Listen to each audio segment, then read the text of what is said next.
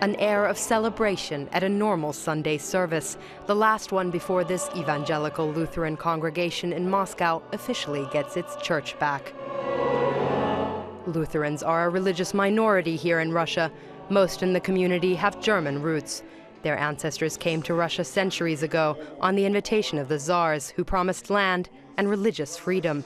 But later, the Soviet government persecuted Lutherans and seized church property, including this cathedral. The community, led by Archbishop Dietrich Brauer, has been using it again since the fall of the Soviet Union, but so far it has remained Russian government property. It's like someone started living in your apartment, and it's not yours anymore. They let you turn up, but the whole time you have the feeling that it isn't yours. At any point, it could end up in government hands or other hands. But now it's ours, it feels like home again. In the officially atheist Soviet Union, many churches were repurposed. From 1937, this cathedral was used as a movie theater and a film studio.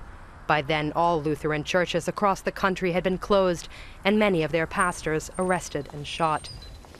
Here at Vidyanskaya Cemetery in Moscow, long known as the city's German cemetery, the scars of that persecution are still tangible. Many gravestones here were neglected and destroyed.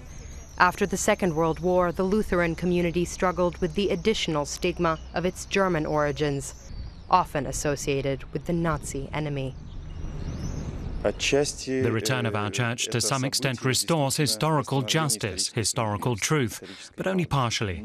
I hope that this will just be the beginning of a new stage in the development of our country and our community. The number of churches that were destroyed and can no longer be returned, that's a crime, of course. The fact that the cathedral is being returned to us now is good news. This church belongs to the congregation. It belongs to the people that come here and look after it. Now the congregation is getting a church to call home. And since it's in the capital, they hope this transfer will set a precedent and that the Russian state will return other churches as well.